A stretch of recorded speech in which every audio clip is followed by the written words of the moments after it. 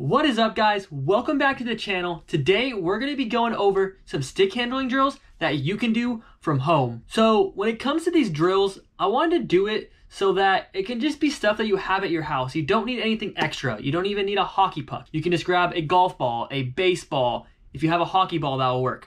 I am going to use a hockey puck and my tiles because I'm moving soon and the house is a mess. I don't really have room to do these drills, but hopefully you do, especially while you're stuck in quarantine right now. So let's get into them. So the first one I'm going to tell you guys is something that I do every single time I skate. So I start off with the puck and practice stick handling from left to right. Now I take the puck to my right side and go forehand and backhand, up and back. Then I take the puck on my backhand and go forward and back. The point of doing this is to give your body as much control and motion as you can, so it is so much easier to block the puck with your body when you're able to move the puck all the way around your body and stick handle with control.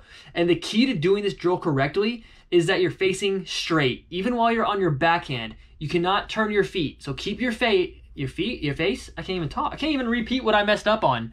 So keep your feet facing forward doing every single one of these drills. Continuing on to the next one, I would grab a chair in your house, just not a nice one because you don't want to mess it up, but practice stick handling through it. This will really help with your loose sticks. Just go back and forth. That's all you have to do, and just work on that control, because this is what you want to do, is get that control as good as possible. Next, this one is just more fun, but it is a huge help with your eye-hand coordination. Is you just get some type of ball and you just start bouncing it on your stick. That is it. You can do it with a soccer ball, baseball, hockey puck, hockey ball, just literally anything, even a bouncy ball. And if you practice this, you'll get way better at knocking the pucks out of the air. Continuing on is the figure eight drill. And when I say figure eight, I don't mean skating as a figure eight, but stick handling through a figure eight. So you can grab 2 hockey pucks, you can grab 2 gloves, just anything around the house, set them there, and just practice stick handling through them. Make sure you go around one way and then also go back around the other way. And if you get good at that, you can set up like 3 pucks, 4 pucks, 12 pucks, 70, 80,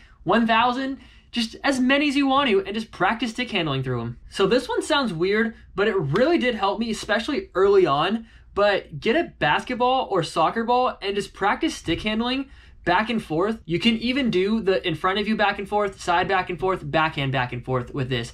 The point of using a soccer ball or basketball is that it's bigger, so this will help with your loose puck deeks and getting your stick up and over around. It's just to get that control down and that muscle memory of moving your stick up and over, because you're going to use it in hockey. So the last drill we're going to go over is not really a drill, but it's just fun, all right? Get your dog, get a ball, and to start stick handling around. Hopefully your dog is fun and will chase the ball, and you'll have a blast. It'll help with your stick handling, your dog will have fun. It's just a win-win. So those are some stick handling drills you can do at home. I know this video is shorter than normal, but it didn't need to be longer. So I hope you guys enjoyed, and I'll catch you guys later.